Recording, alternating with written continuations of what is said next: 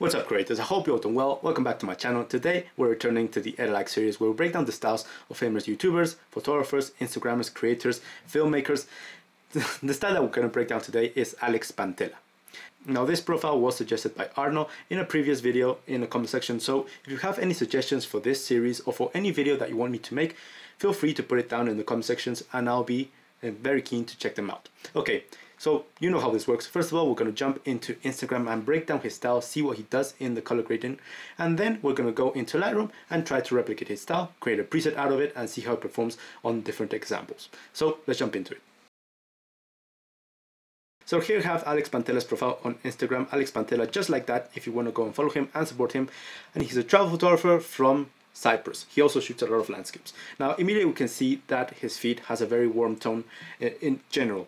Most of his images either are shot at overcast days or at sunset. He's always avoiding the harsh contrast that is created by midday sun. Now, consequence to shooting in sunsets and shooting in locations where, well, there's a warm environment or very arid is that his feed tends to be very warm. Other than that, in images that have some blues or have some cool tones, he completely desaturates them. So let's jump into some images in detail to see what he does. Now, first of all, we have this series where immediately we can see how the greens are alterated. We can see them that they're a bit desaturated and they're not tending towards the emeralds. Instead, they're tending towards the yellows and the oranges. So he's taking away a bit of the saturation in the greens, but also taking away a bit of the blues that make them those cool tones. He's taking them towards the oranges. Now, another thing that we can see in this series is the skin tones. The skin tones, obviously, they're not natural right here. They're very brown, they're very orangey, and very tan. And this, you can do it in camera calibration, and we're going to do it further along. In this other sequence, we can see again, just an example of what he does with the greens. Immediately, we can see that they're not very natural, they're very warm, and they're very desaturated, but also we can see the shadows. The shadows, well, these parts should be completely black, and they're a bit faded out. This is done in the tone curve. So he's lifting the blacks, so we have these grayish dark areas in our image. Then in this other one, I can notice that we don't have any tones added in the color grading department or in split toning if you have an older version of the program, because in the dark part of the road over here, we don't see any tone added. Normally in profiles that add maybe a blue tone, maybe a green tone, it's very apparent in the dark parts of the image, in particular when you add a vignette just like here. Also in the highlights, like in the sky in the background, we don't see any specific tint added. So it's a very natural edit apart from all the desaturation that he adds. Again, the greens over here are very desaturated and tend towards the warm tones. So those are the images that contain some greens. But for example, these types of landscapes where there's no green because we're above the tree line in the mountain in Tenerife, immediately we can see how the sky is completely desaturated. We don't have a single hint of blue in the sky, and highlights are dimmed down so you can see the complete detail in the moon on the background. Also notice how there's a lot of information in the dark parts of the mountain which are already covered by the shadow itself of the mountain, and that's telling me that he's lifting the shadows as well. So as a consequence, we have a very flat image. He's reducing the highlights to have more information in the sky and then bringing up the shadows to have more information in the dark parts. Now if we scroll down in his feed, we can find that his style varies a bit depending on the location. For example, this image in Playa de Papagayo, we can notice how the blues have a lot more saturation than in the previous examples. That's because, well, he has the sea over here and the sky that compose large parts of the image, I'd say the majority of his image, so it would be unnatural for them to not have a hint of blue.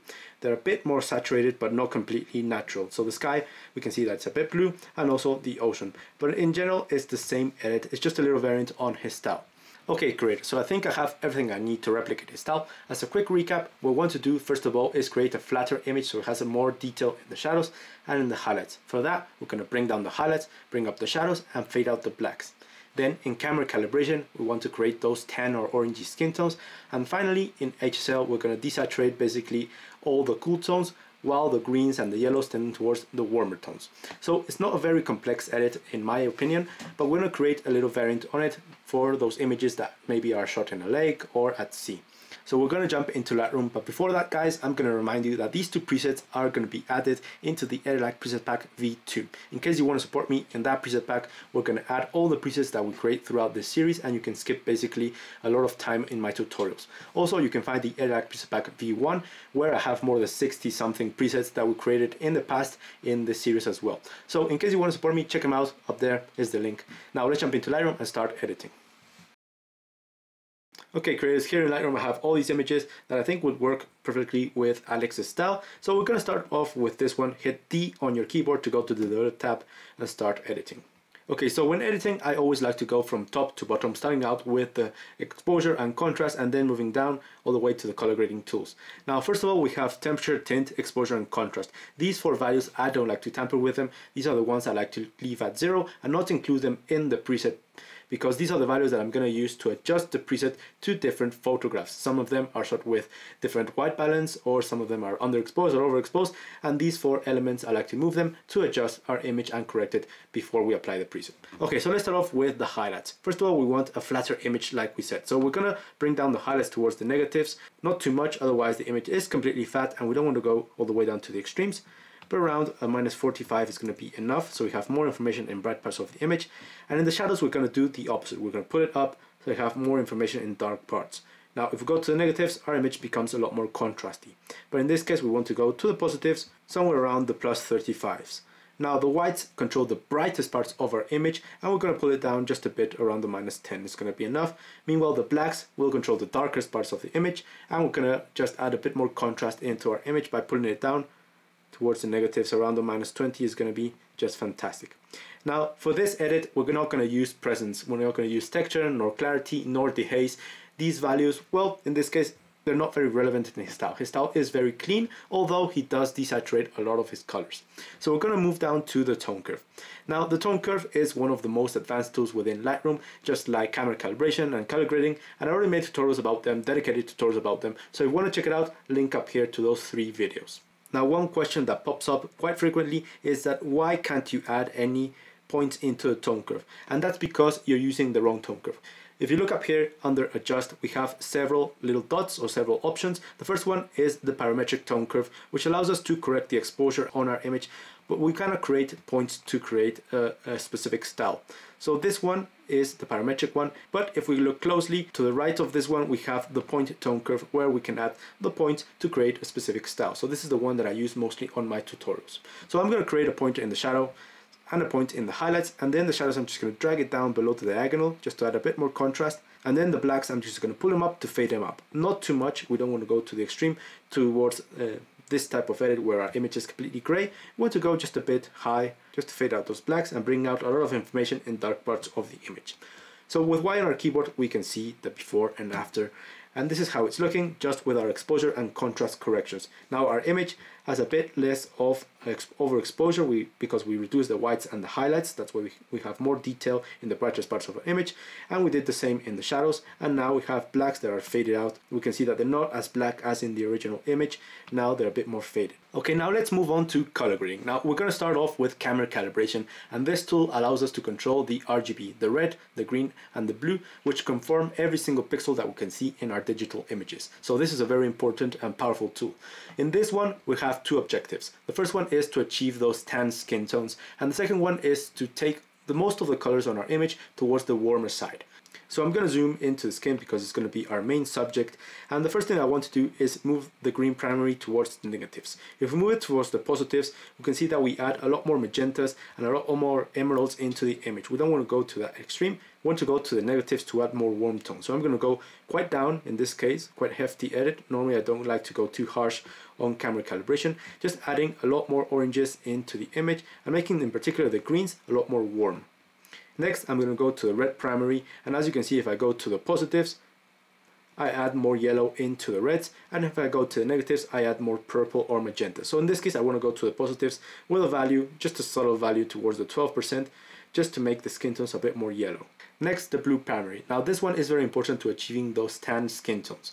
Why? Because the blue primary is direct opposite to the oranges in the color wheel. If we go down to color grading over here, you can see that in the color wheel, we have the blues on one side, and in the other, we have the oranges and the yellows, the colors that we want to attain in the skin tones. Now, by reducing the blue primary, the oranges and the yellows will lighten up. And why? Because the direct opposites, they're complementary colors, but they're also opposites. So by adding some negative into the blue primary, you can see how the oranges really start to dominate in our image a lot more. So you have to keep that in mind. This is a great way to create the teal and orange look, by the way. But in this case, as you can see, the skin tone now is very orange. Now we don't want to go too high, and also we don't want to go to the positives, otherwise we're adding some green and magentas. We want to go to the negatives, but we don't want to go too high. Just around a -5% is going to be just enough to add some orange into our skin tones. Now with Y on our keyboard, we can see what we're doing, and immediately you can see the difference. My skin tone in the original one was very pink, very white, and now it has those tan colors in the skin, and it's a lot more, well, what we're looking for. These changes that we just did in camera calibration are going to be more noticeable when we apply it to maybe someone that has a more of a brownish skin tone. Now next we're going to go down to HSL. Now HSL is a great tool because it allows us to change the colors, whether it be in their hue, in the saturation, or how bright or dark they are. So we're going to start off with the hue. Now here we don't want to move the reds, the oranges, or the magentas. These three colors are going to be the ones that alter the skin tones, and we already worked quite hard to get the skin tones in camera calibration, so we're going to leave them at 0 and not tamper with. We're going to start off with the yellows and the greens and the aquas. These three will control a lot of the greens in the plants at the background. So we're going to start off by reducing the yellows to the negatives. We don't want to go to the positives, otherwise they turn towards the emeralds. We want to go to the negatives, something around the -76% I'm going to go with. Then the greens as well, we don't want to go to the emeralds or to the cool tones, we want to go to the warmer tones just as well, maybe around the -70, in this case -67. Then the aquas again control some of the greens as well, so I'm going to go to the negatives once again around the -60. Now this is going to be enough for the hue. We're going to go to the saturation, and here basically we want to desaturate basically every single color bar the warm tones. So in this case, red, orange, I'm not going to move them, neither magenta. Purple, I'm going to go to -negative. We don't see any purple in his images. Then the blues as well, remember they were highly desaturated in his normal images, so around the -75 is going to be just a midpoint that I like to work with. Then the greens, again, we're going to desaturate them once again, and also the yellows around the -50. Now with Y on our keyboard, we can see the before and after, and immediately you can see how the image is a lot more desaturated and the greens are a lot more warm. Now this image is a bit weird, so let's save this preset and see how it performs in another image and see if we have to modify some of the settings and update the preset. So I'm going to go to the left panel over here, hit the plus sign under presets, and we're going to hit create preset. Now here we're going to name it, and remember that white balancing, exposure, contrast, we don't like to mark them, so they're at 0. Lens corrections, transform, effects, in this case, all of them are going to be unchecked. So we're going to hit create. Okay, so here I have this image of myself just in very vivid and very vibrant greens in spring. So let's apply the preset. As you can see, I've already added it into the AI preset pack. Alex Pantela, let's see the before and after, and here we have it. As you can see, the greens, well, they're very similar to the style of Alex Pantela, very warm, very desaturated. I think we accomplished the greens quite nicely. Then we can see that the highlights are a bit dimmed down compared to the original one. We can see there's less overexposure, and then the blacks, they're faded out. It's looking quite nice. Now let's see it in a portrait maybe to see what happens with the skin tones in particular. So here I have a portrait of my friend Kevin when we were hiking a mountain. So let's apply the preset, Alex Pantela. And it's looking quite nice. First of all, immediately you can see how the greens are desaturated and more warm than in the original. The blues are almost gone. That was something that we had in mind. And also the skin is a lot more tan. Yeah, it's looking quite nice. Very similar to what we saw in the examples. How about over here of this tree? This is a very similar image to the ones that we just analyzed. That's why I picked it. So let's apply the preset. And as you can see in this case, our image is a bit dark. So what I like to do is now go to our corrections, exposure and contrast, that we didn't add to the preset, which are at 0. This is just perfect, and just add a bit more exposure to the image. And now we can see that those greens are very desaturated, more towards the warm tones. And also in particular, look at the dark parts of the image, how in the original we have pure blacks, and now in the new one we have faded blacks. That was something that we had in our checklist to do. Lastly, let's see this image of my dog Lupita, and let's apply the preset. Maybe add a bit more exposure, and it's looking very nice. I really like this preset, how it's working. Immediately you can see how the blue on her fur is just basically gone. And one thing that you have to keep in mind is that you can always add some temperature to make the image a lot more warm or a lot more cool. So for example, in this case, if I wanted it to fit within his feet, I would add just a bit more temperature to the image, not too much, just add a bit more, just to make the image a lot more warm, a lot more colored. Yeah, it's looking quite nice. Okay, now I selected this image that I took in Hvar, Croatia. Now let's apply the preset and see how the blues are completely gone, and create the little variant in case you want to apply this preset to some scenario around a beach or maybe around the lake or something, some place that has a lot of blues. So first of all, let's see Pantela, let's apply it, Alex Pantela, and immediately you can see it's basically black and white, it looks horrible. What we're going to do right now is just a little modification. I'm going to go to HSL, in saturation, and just reduce the saturation that we added into the aquas. I think around the minus 35% is going to be just perfect. And do the same with the blues. And now we brought them back just a bit, just add a bit more exposure. And if you want, you can add some temperature into your image depending on your needs. But it's looking just fine. It's just the same preset with a little alteration to make it useful for all types of photography. So I'm going to save this one as well. So let's see the difference between the two presets. For example, I have this little image that I took in Mazunte in Oaxaca, Mexico. So let's apply first of all Alex Pantela, the original one, and immediately you can see how the skin tone is a lot more orange, a lot more tan, a lot more brown, but the background is completely gone. The blues are basically disappeared on this image. If we apply Alex Pantela blue, now we can see how the blue is returned just a bit. So this preset is a bit more useful than the original one. Finally, we have this portrait of my friend Duraznos when we were out shooting. Let's apply Alex Pantela, the original, and it's a very dramatic style. For this image in particular, you can see how the greens are basically gone compared to the original one, a lot more yellow. The blue in the background is gone, but also the highlights are reduced, and the skin tones are a lot more tan and orange than in the original one. But then we can apply obviously the blue one to make the image a bit more natural in terms of the blue in the sky. So creators, I just added these two presets into the Edit Preset Pack V2 and the Edit LUT Pack V2. So you can apply these same edits into your video as well. So if you're interested, you can check it in my shop up here. There's also my preset packs that I use every single day for my photography and my LUT packs. I'll be very thankful if you can support me in that manner. If not, just give it a like. I'm Tony Fuentes. Cheers to all of you, and I'll see you in the next one.